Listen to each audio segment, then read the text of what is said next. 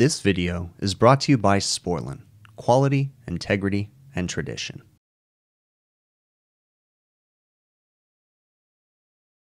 We have a complaint of a air conditioner that's not working for the dining room of this restaurant right now. So we are going to jump into this.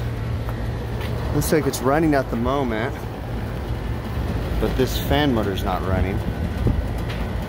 I don't know if that's bad or if it's just not cycling on right now. We'll have to open this guy up. All right, we got a couple things going on here, but I opened it up and there's a big old burn on that contactor right there. That's not good. That looks like it's for compressor 1. But the other thing is that we've got one condenser fan motor running, and then when I went to go open this panel up, this one shut off, one of these compressors. So there's no compressors running right now. And let's see, the fan motor is not locked up. Okay, it could very well be because of this electrical burn. Let's go right here. Now this has compressor lockout boards. When they have compressor lockout boards, what you can do is check from X to C, and we have 24 volts from X to C. What that means is that we're off on compressor lockout. One of the compressors is off, either, I'm moving it around right now, either because of a low pressure control or a freeze stat or a high pressure control. So obviously we're gonna have an issue here. So let's go ahead and looks like this thing's trying, oh no, that's just being pulled backwards by the other fan motor. So we're gonna go ahead and power this guy down. And we need to fix this electrical short first. Figure out what happened here. Once we fix that, then we can test further to find out if we have a bad fan motor or what's going on here. Also, this combustion area right here is just a walking fire hazard. It's full of cobwebs and everything, so I went ahead and flicked the gas valve off, and I'll shut the gas valve right here and bring it to the customer's attention that they need to do a proper cleaning on this and start up, and then inspection of the heat exchanger, because you got some pretty good rusted out spots in there too. But yeah, just to be safe, I shut off the gas because we don't want that to fire up and cause a fire. So, all right, I'm gonna grab me a new contactor. It looks like we need one with lugs, and we'll have to figure out if we can reuse the wiring or what. All right, I was able to undo some zip ties, like 2 of them, and then pull this wire and run it on the bottom. It's not ideal, but I don't have any 10 gauge wire with me right now, so I was able to do that. So now we can go ahead and replace the contactor. This is a standard 24 volt with lugs. So I got a new one right here. We're gonna start replacing it. So let's go ahead and undo the top. Always what I suggest you do, excuse me, the smoke is killing me right now. Always want to take a picture before, if you can, of the wiring and stuff, so that way you don't forget anything, because even I forget stuff all the time.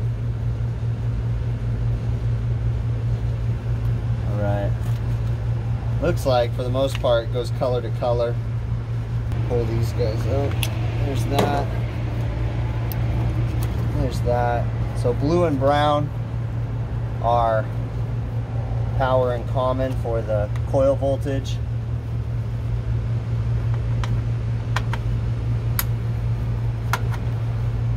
It's like pretty much all the yellow wires go to one side, black wires go to the other.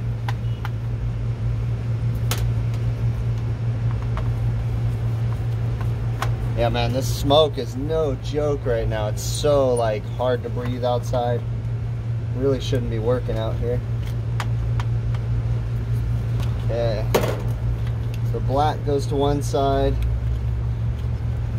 yellow goes to the other, and it goes yellow and black up here. There's 2 blacks on the left, 3 yellows on the right. Man, this is tight. So this is a 3-phase system, but Carrier puts 2-pole contactors in here.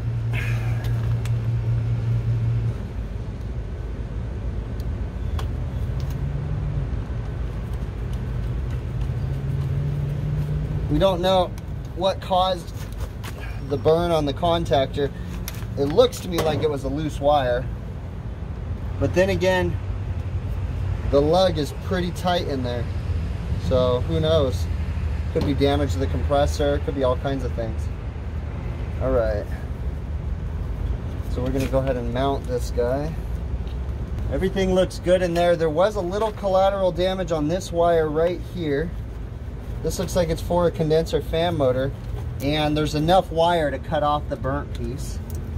So I'm gonna do that. Condenser fan motor wire right here.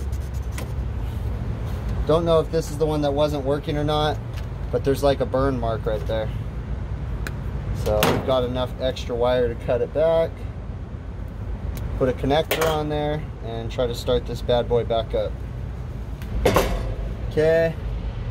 This guy goes on this connector right here.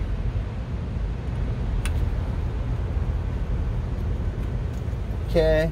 I will clean all these wires up. I just want to see if this stuff works. So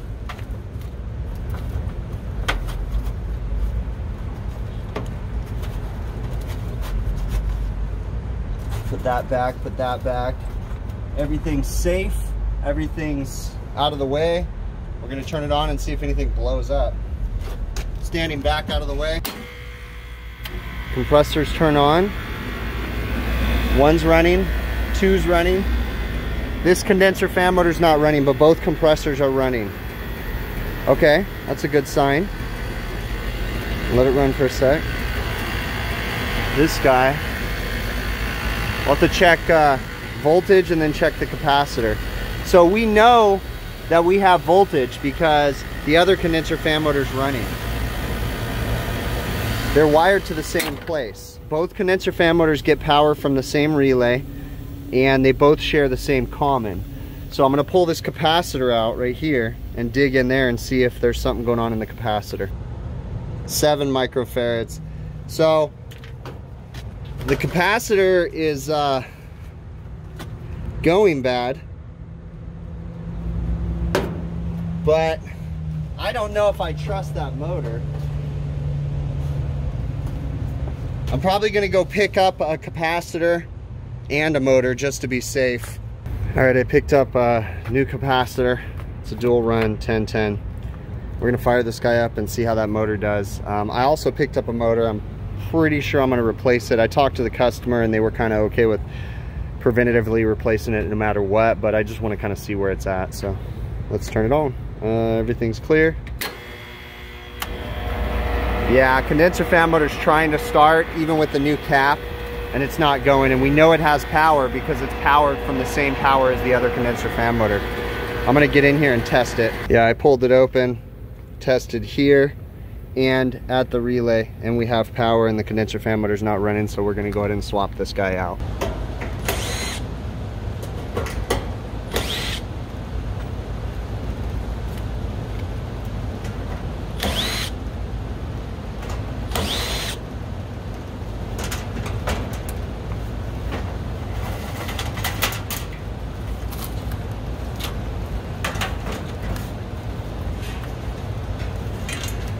Got a little rust buster, just a penetrating oil. Set it on there, let it sit while I'm getting my wrench. I always keep a little extra sandpaper in my tool bag for just this.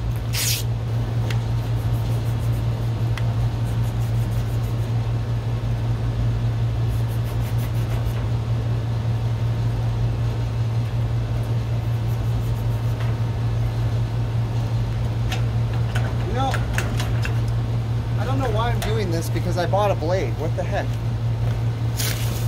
I'm fighting with it for no reason. Alright, so I went ahead and shortened the other condenser fan motor too, so that way we don't have a bunch of wires bundled up underneath getting in our way. So it's all the right correct length now. Everything goes right here, nice and good. It's like I could have gone just a little bit shorter, so I'll pull a little bit more up here and just run one zip tie right here. Heck, I don't even need to run a zip tie. I'll just put a piece of tape.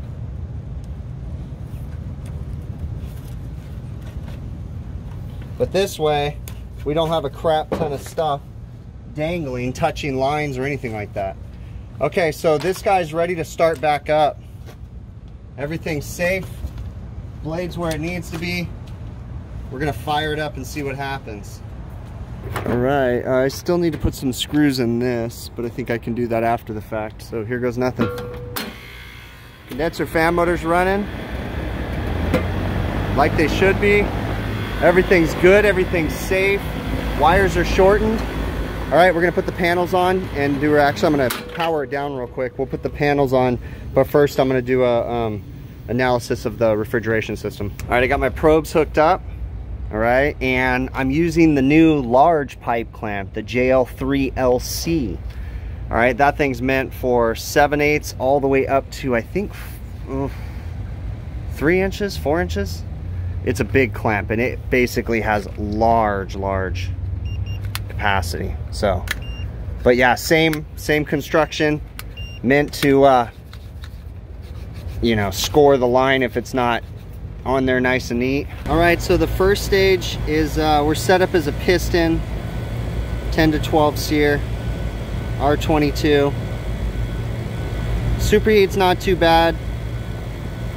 Our targets are a little high, meaning that our actual pressures are a little bit low than what the targets are. As usual, this unit has airflow problems, and it's also pulling a bunch of outside air because the economizer is bad, so it's just manually opened. You'll see it in the temperature split. There's almost a 30-degree temperature split. 29 degrees. Airflow, that's not calculated correctly. Let me set that up. Go back to the beginning. I never profiled the system. Let's see what this is. Sometimes it'll say it right here. It's a 10-ton. On the charging chart on the side, it'll often say what it is. So we're gonna go to system info. Let's see what the estimated airflow is. We're gonna change it to package unit. We're gonna go to BTUs. We're gonna change it to BTUs. We're gonna change it to 10-ton. And we're not a TXV. We're gonna change it to fixed orifice. And we're gonna hit submit. All right. So this is what we're looking at. I mean, it's kind of okay. It's getting better as it's stabilizing out. 100 degrees outside. Temperature split's still 30 degrees. But again, it's pulling a lot of outside air, so that's why. Airflow's on the low side. The indoor blower assembly is pretty dirty, I noticed. So let's see what Measure Quick has to say. Airflow's low. I'm gonna clear the system unstable. It's saying airflow's low, and I agree with that. Airflow is low on this. Again, guys, this is something these customers usually don't want to dive into too much. Okay, we're gonna jump onto the second stage now and see how that's doing. So the second stage is kind of looking about the same. I'm not too worried about it. It's looking okay. That TD is gonna be high, but that's because of pulling outside air. Temperature split's high. Not a fan of that, but yeah. It's not going to be perfect. I think that's good enough for here. We're gonna go ahead and wrap this one up. I did check current draw on the motor. It's running good. So I just need to put all the screws back in the panels. I checked the belt tightness. The belt's good. I had taken this off. I need to put the screws back in that, but they'll be happy now. Just so you guys have some context, this video was actually shot back in right at the beginning of the summer of 2020. I found this in my hard drive. I had forgotten about it, actually. So that's why I was complaining about the smoke and the fires. And if you heard or paid attention to what was on Measure Quick, it was 100 degrees outside. Currently, right now, it's April 17th of 21. We haven't quite hit 100 degrees out here. And currently, cross our fingers, we don't have any fires going at the moment, okay? So you know, this was a basic service call, just a normal air conditioning service call. There was a few things going on. It's really important to not get, you know, tunnel vision and not pay attention to everything else that you might potentially come up on. You know, obviously you want to use your senses. You know, I noticed that the combustion area was full of cobwebs and stuff, and I didn't find or didn't feel comfortable leaving it capable of firing up in heat mode. So I went ahead and turned off the gas. And on a side note, because this was before the summer, we went through the entire winter, and the customer still, because I did bring up to the customer, but now that we're in April of 21, I never went out there and turned that gas back on. So that furnace or that heater hasn't ran all this past winter. It was one of those things, you bring it up to the customer and, and tell them, hey, we need to PM this thing, and they never have us do it. But granted, for majority of the winter, they didn't have people in their dining rooms. We just barely opened up our dining rooms. I think we're at 50% capacity now, where they're allowed to fill the dining rooms up to 50% capacity, but that just happened. So here we are coming into the summer again. But anyways, whole nother thing, going off on a tangent there, but situational awareness, paying attention to everything, that's really important. So went through some basic troubleshooting steps. Now, I didn't show schematics or anything like that, but I mean the basic sequence of operation. Thermostat senses whatever temperature it desires to turn itself on or off. So and it sends a power up to the unit, turns on cooling, and the unit wasn't cooling, essentially. Okay, so I was able to walk myself through there. There's some pressure switches and stuff like that. It was pretty easy, to work my way through, because I'm very familiar with the unit. Okay, it's always important you understand the sequence of operation of the equipment you're working on, so that way you can better diagnose. Okay, so we changed the contactor, then we moved on, found the condenser fan motor wasn't working. We did check power, but then we tested the capacitor to see if that would work. The capacitor was low. It was a dual capacitor, even though I only showed one reading. They were both reading low. Went ahead and changed the capacitor. The motor still didn't work. We tested voltage again, confirmed it was bad, changed the motor. I left that little part in about sanding the condenser fan motor blade off, because sometimes that happens, halfway through, I realized, hey, dummy, why are you sanding this blade off? You've got a brand new blade. There's no point. Sometimes I do that kind of stuff. I get caught up in the moment. So, but also understanding that this unit was not performing at 100% of its capabilities. Okay. Airflow was a big issue on it. And I've said it so many times, it comes across all the time on the commercial side with these restaurants. We always have airflow issues, and majority of the time, they do not want to address the issues. Okay. We bring it up to them saying, hey, you know what? This unit's not doing as good as it should be. But, it's going to cost X number of dollars to fix, to replace the duct system, to change the plenum. Majority of the time, the problem's actually at the plenum, because, they have a plenum and it's too small, or there's not enough taps on it, issues like that. But most of the time, the customer's like, it's working. To them, the expense to repair the ductwork or upgrade the duct system just isn't worth it. So, hey, I can only do what they want me to do. I give them the information and they choose what they want to do there, okay? So with that being said, we have to understand and be able to interpolate and say, you know what, this unit is doing the best that it can, okay? That's where the importance of the term benchmarking comes in, okay? Whether you're using an app or something like that, to be able to set a guideline for the next service technician and say, this is how this unit should be operating. Being the conditions that it has, this is the best that it can do, because there's nothing worse than the service technician after you trying to chase out a problem who may not be as experienced as you to be able to say, hey, there's a ductwork issue, or he's trying to meet certain numbers or get some certain performance when the unit just simply won't do it without the ductwork. So at my company, we utilize electronic invoicing, and we have all of our information in our invoicing system, and we have history. So we can go through and see the last technician's service notes. We can read the invoices and say, hey, Chris was here. He said this unit is underperforming because of ductwork. So therefore, they can, not chase down a ghost, essentially, okay? I really, really appreciate you guys making it to the end of the video. I say this all the time, but I truly do. It is so humbling to have the comments and the support and the emails that you guys give me. Thank you so very much. It is amazing. It's just awesome. Okay. If you guys haven't already, check out my website, hvacrvideos.com. You can pick up hats, shirts, all that good stuff. Other ways you can support me via Patreon. There's links in the show notes of this video, YouTube channel memberships, PayPal donations. Yeah, all of that helps. Okay. I really do appreciate you guys. Remember, I go live Monday evenings, 5 p.m. Pacific on YouTube, as long as I can get off work. And then I also go live on the HVAC Overtime channel with my buddies, Friday evenings about 6:05 p.m. Pacific. And we just kind of recap the week. So, again, appreciate you guys, and we will catch you on the next one, okay?